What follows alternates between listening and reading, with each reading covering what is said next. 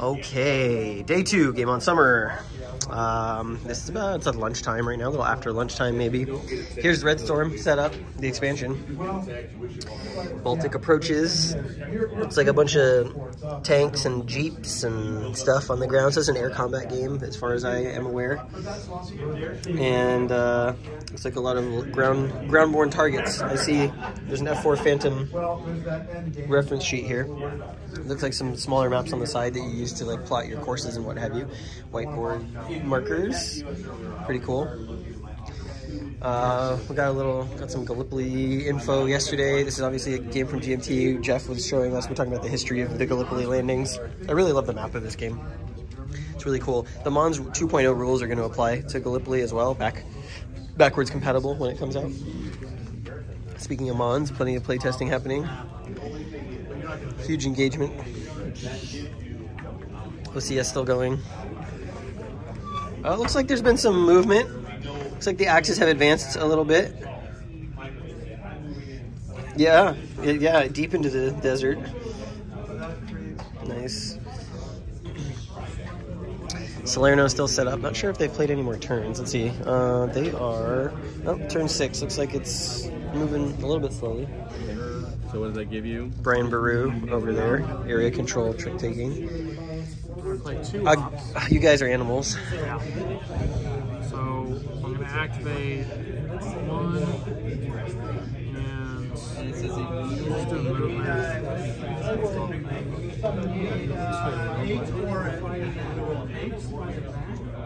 2. Still can't attack force, so easy movement. They set it up again for another game after doing some things wrong. That's the 3rd game of Paths of Glory they played. They're on turn 2. They've just started.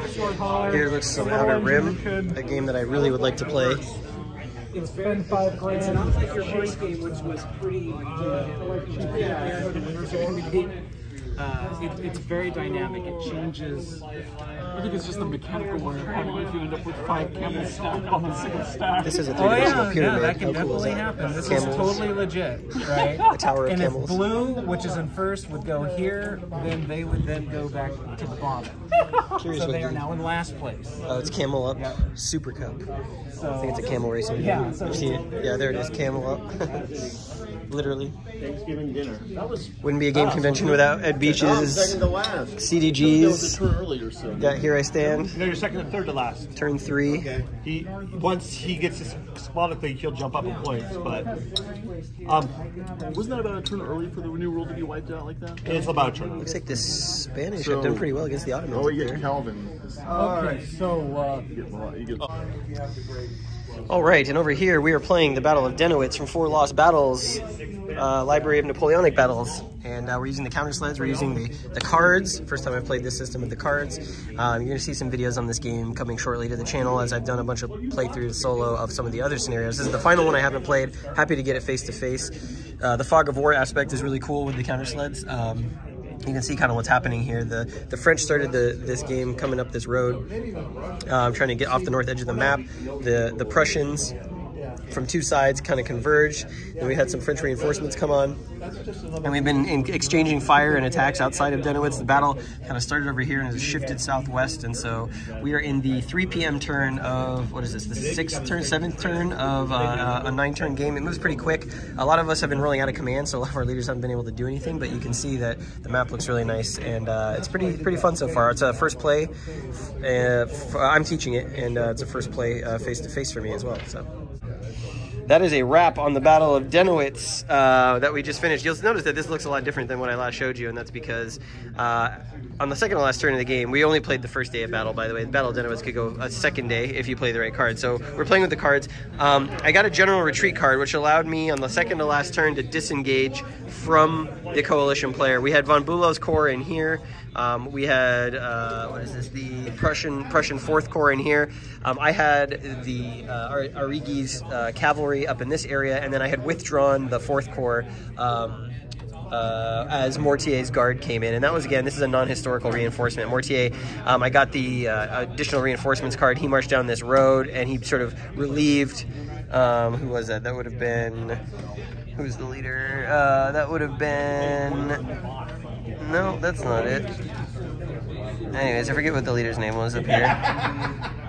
Oh, Bertrand. Bertrand's fourth. So Bertrand's fourth. There's a lot of the early game was focused around the town of Denowitz. You know, Bertrand's column is on this road. We got Prussians coming this way. We got Prussians coming this way, and so we had some skirmishing to the west of the town.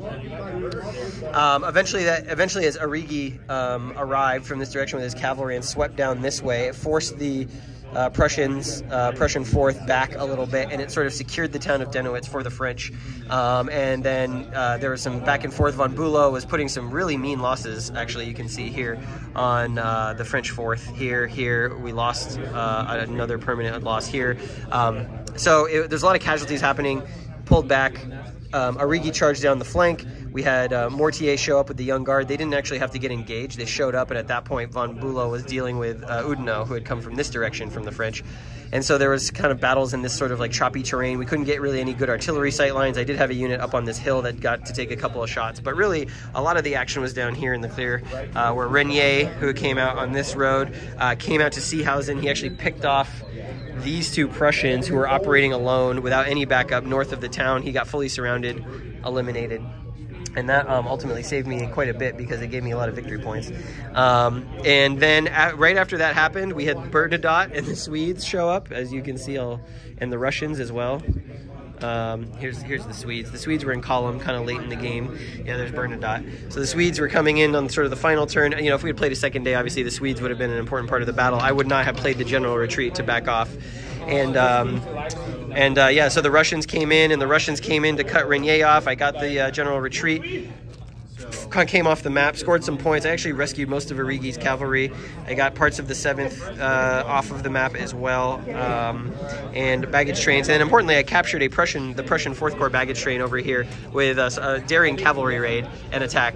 So all in all, it was really good fun. We played with the cards. I'm not sure I would play with the cards in general. I think really what the cards are for is for mixing up established scenarios that you know historically how they play. So if you're not finding the historical value, like if you've played the historical situation a whole bunch and you want some kind of like twists, this is really what the cards are for. They add some fog of war elements that kind of tweak some things. They don't really integrate with the rules super tightly, so there's some question marks, and they operate kind of weirdly. So I don't know that I would play with the cards all the time, but it was a lot of fun, and we got through 11 turns in about, I don't know, 6 hours maybe, something like that. Yeah, 6 hours. 6 hours. So there's some other stuff that happens. We didn't get to do the night turns. Obviously, you can score points there if you have leaders in towns and what have you. And then there was a possible whole second day that could have gone on. The Swedes with Bernadotte. I think had we gone and played the second day, I think probably the coalition would have won. They had a lot of Russian players or Russian units here. The Swedes coming up.